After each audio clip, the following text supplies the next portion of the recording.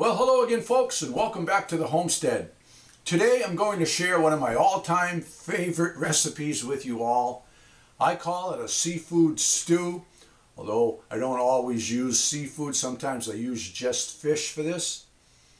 I don't call it a chowder because most chowders I've ever had have potatoes and onions in it, and this has neither. But call it what you want. Call it a stew, call it a chowder. Give it a go. I can guarantee you'll be calling it delicious.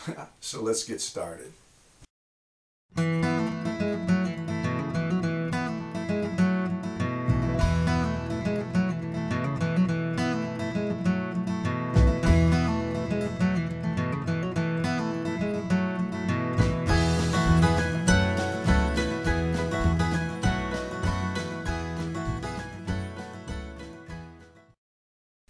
For this, I don't usually use my cast iron for it. I prefer stainless steel. I usually put it together in this deep skillet here with a cover. Of course, you can use a stainless steel pot or whatever kind of cookware you desire. Now, I don't follow any specific recipe for this. I just kind of wing it every time I put it together. Like I said, sometimes I use all fish. Today, I'm using some cod with some shrimp. Sometimes it's a conglomeration of a bunch of different seafoods. I'll show you the rest of the ingredients that I'm using here today. Today I've got about a pound or so of cod with a pound or so of shrimp. If I was using just fish, I would use about 2.5 pounds of fish for this. I've used haddock, I've used flounder. Just a nice, mild tasting fish works best. I'm going to use about 6 or 7 slices of Munster cheese. I like a nice mild cheese. I'm not putting it in there for the cheese flavor, but for the consistency, because when this melts down, it's going to offer a nice creamy consistency to my stew. I don't use anything with a strong cheese flavor. Oh, I'll use about that much garlic, which I'll crush. A handful of tomatoes, 6 or 7 or whatever. Couple of yellow squash, about that size, with almost an equal amount of zucchini, and a few tomatoes, and that's about it. So I'm going to get the tomatoes and the zucchinis and the mushrooms all sliced up, crush the garlic, and get started. Fresh garlic is much more flavorful than the store-bought stuff you find in a jar. I highly recommend it.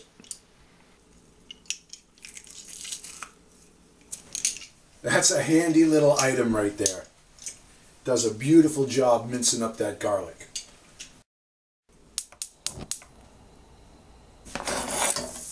I'll let the garlic and the mushrooms get a head start while I chop up the vegetables. Smells great in here just with that garlic cooking. Oh, it's good stuff. Okay, since that's got a head start, I'm going to go ahead and start throwing in the squash here. Now, of course, you can cut your squash up into smaller pieces if you prefer. Myself, I like to just throw them in there whole. They simmer down real easy with the cover on. I break them up with a wooden spatula. When I'm eating it, I like to have the different sized chunks in my bowl, as opposed to having everything look like it went through a food processor. But of course, it's probably going to taste the same no matter how you do it. I just take my time with it. It's a very easy recipe to do. It's just not quick and easy. Oh yeah, looking good.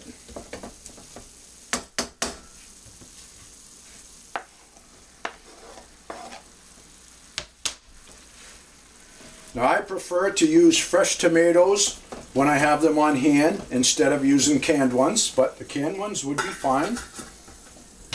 Like I said, there's no specific routine that you need to follow here. We're just putting a bunch of ingredients in the pan, letting it simmer down to like a stew or chowder-like consistency. I'm going to let the tomatoes simmer down now, and then I'm going to put in the fish and the cheese. I'm going to put the shrimp in last. That's cooking down real nice. Now looking at it, you wouldn't think that these ingredients would go really good with fish and seafood, but they do. Once all of this simmers down and all those flavors mingle together, some good eats. All right, I'm going to lay some fish in there. I'm just going to let that cook down for a little while, break the fish apart, put in the cheese, and then everything's just going to simmer. It only takes a few minutes for the fish to soften enough to stir into the mix. With that accomplished, I'll follow the same process with the cheese.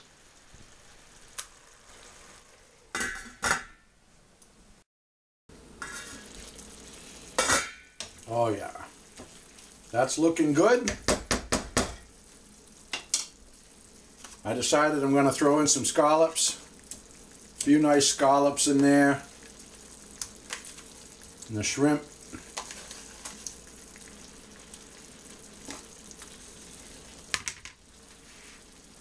Looking good.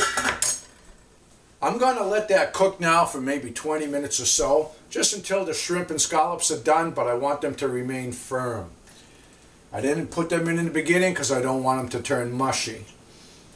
Sometimes I'll put in a little dash or two of half and half just to make it a little bit more creamy.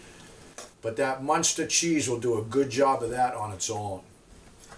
Then simmer the concoction for a few hours and serve it up. Oh. So a little salt and pepper to taste. And that's all the seasoning that I use for this recipe. I'm going to enjoy a bowl of it right now, and then the rest of that's going to go in the refrigerator. I'm going to have it for tomorrow's supper. I have found by making this over the years that whenever I had the leftovers the following day, it was that much better. So I have a bowl. The day that I make it, the rest goes in the fridge for about 24 hours, and it reaches its full potential that way. Give it a try.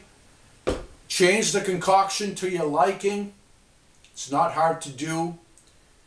I'm certain you'll be glad you did. Bon appetit. Well, I hope you enjoyed the video, and if you did and you'd like to see more of the cabin life, please click the subscribe button so that you can follow along with future updates. All the best to you, and God bless.